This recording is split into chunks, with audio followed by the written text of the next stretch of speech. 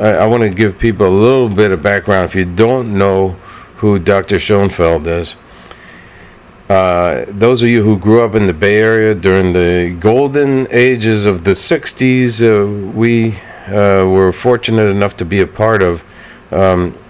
First of all, Gene has been on the radio a lot. And in fact, you were a radio pioneer because you were one of the first doctors who started taking calls and addressing issues that were kind of controversial at the time. Of course, you became one of the leading experts in the crop of diseases that came up through all these things that happened in the 60s. But people had a lot of questions at that time, and you were very frank about the way you dealt with that. Was KSAN your first radio station? Well, actually, it started on the old KMPX and then on KSAN. And I'm told I was the first doctor to answer questions live about any medical issues on the radio. Wow. And well, that you should get some kind of award for that, because I know you helped a lot of people, and you helped me even at the time. Although my father was a physician, you knew my dad, to when you. Your dad was a great guy, and he was one of my mentors when I was an intern in Berkeley. Oh, that's really a terrific guy. I'm glad that you guys touched each other's lives, because I can't think of two more special people in the medicine field. And my dad, I know, although he's not here anymore, everywhere I go, I mean, he delivered half the town of Berkeley, you know, and right. People didn't forget him. He wasn't easy to forget. Yeah, he helped teach me how to deliver babies too. Really? Yeah. So I also did radio shows on KFRC and I guess most recently on KITS, which is so you knew Big Daddy Tom Donahue, who was one of the founders of the whole underground FM. Yes, I did know Tom. And Dusty Street, you knew Dusty, right? Yeah. Yes, sure. I was just in touch with Dusty recently. She's in Ohio now, Cleveland, you know.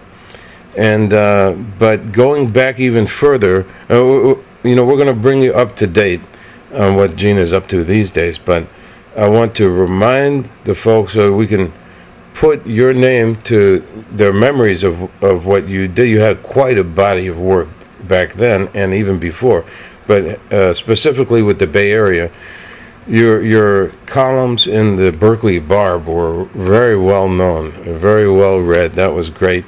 And so you were known as Dr. Hippocrates, or the short form with Dr. Hip, you know. Right. How did you come up with that?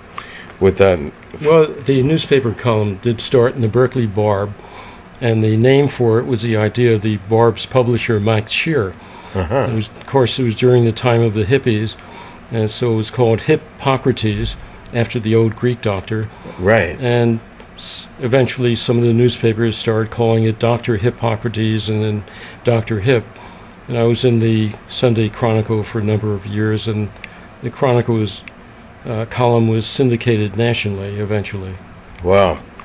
Well, Dr. Hip became quite a well-known figure, and there were immediate medical needs that were happening. There were thousands of runaway kids flocking to the Bay Area in the summer of love and after, and the party that was the summer of love soon became kind of a nightmare, you know, because when they started bringing out some of the harder drugs, you know.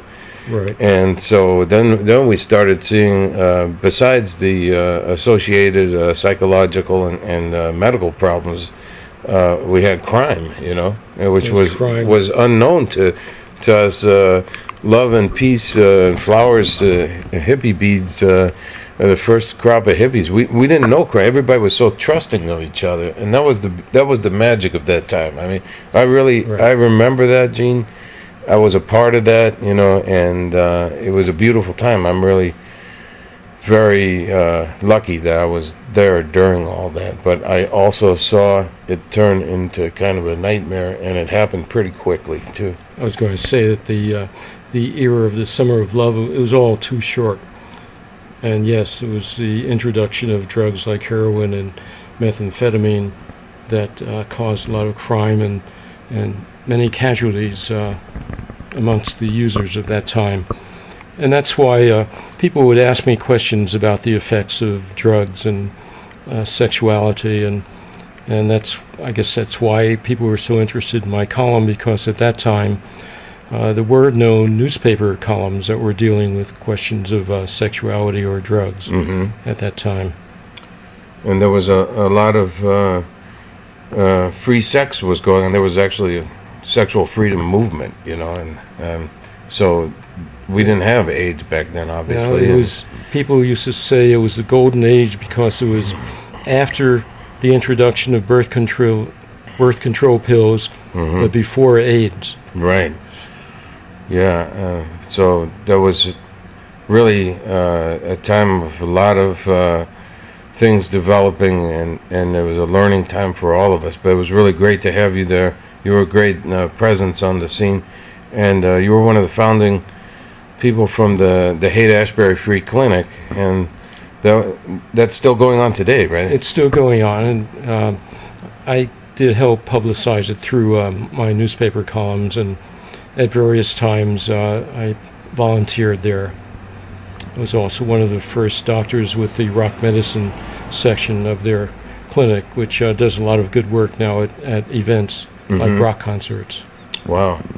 Well, that's great.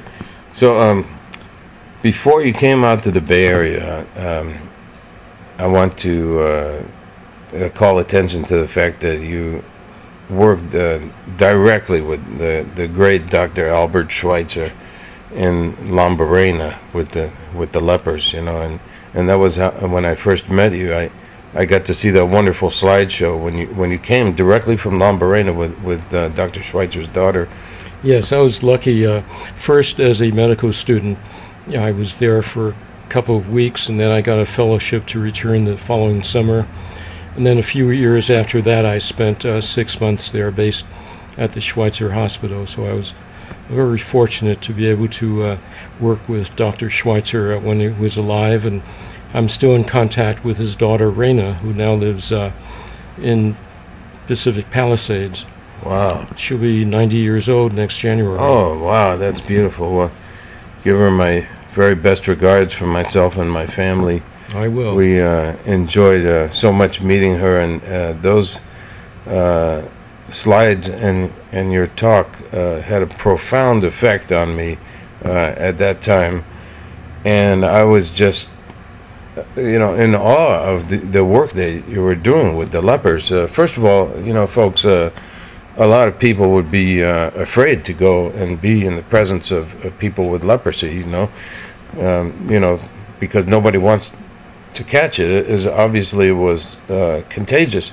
So how was it that Dr. Schweitzer figured out that he could go in amongst a leper colony and come out unscathed by the disease in the first place? Well, he learned that it takes many years of intimate contact with lepers in order to get the disease. So that if you're just treating the lepers, and you take precautions, washing hands, things like that, and you don't actually live in close quarters, with the patients who have leprosy, then you're not likely to get it. It is possible, but unlikely. By the time I was there, drugs had been developed to stop the progression of leprosy, so I didn't have those extreme fears.